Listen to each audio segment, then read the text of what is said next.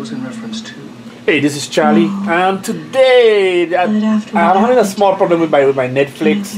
I'm getting this Hdcp Unauthorized content disable message. I don't know what it is. I've been reading up online to see what the problem might be.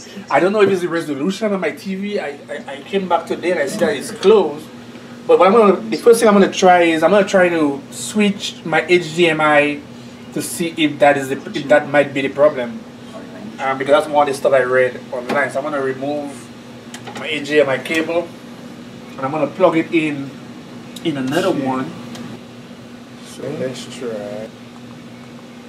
So we're gonna look for the HDMI 2. It should be in, let's see. So right now it's connecting.